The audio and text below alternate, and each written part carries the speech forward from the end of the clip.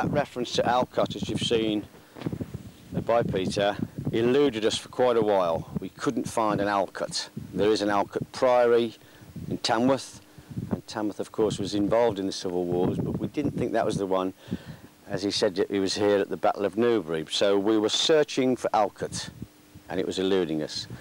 And then one night whilst reading a history book we came across this passage referring to Royalist troops staying at a small village near Newbury.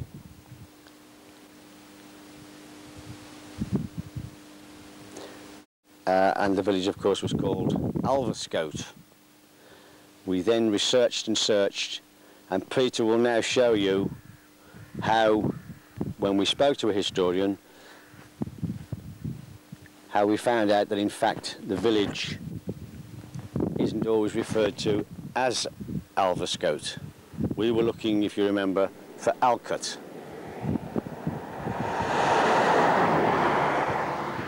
And Peter is now demonstrating to you how in fact the locals for a long time have known this village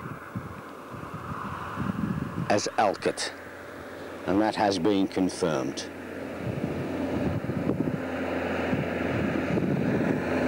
There you go.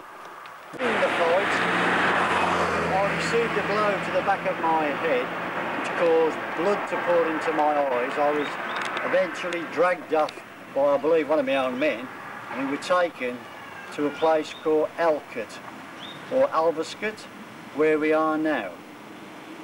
Taken to this place to be treated for my injuries. Carry on. How far have I got?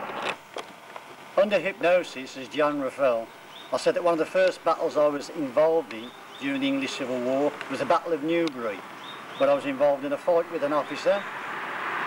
I also received a blow to the back of my head during this fight.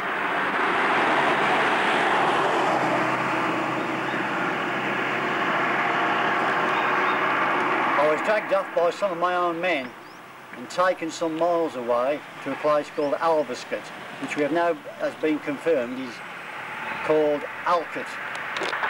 And I called it Alcott under hypnosis. As I say, we were taken to some building, large building, for treatment.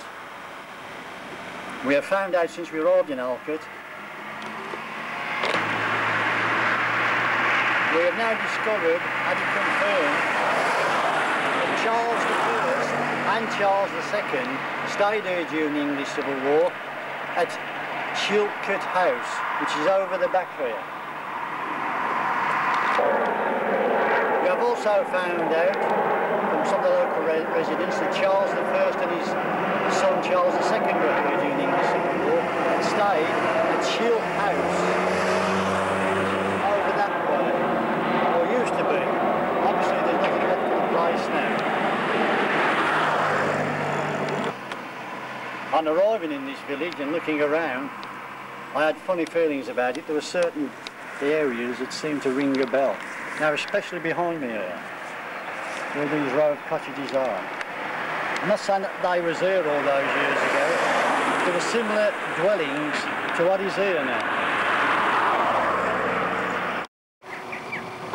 And as you can see, Peter is standing outside the building that is remarkably like the one he drew, with the two towers either side of the main door. Remembering, of course, the rest of the building has been demolished. The main tower, fortunately, does.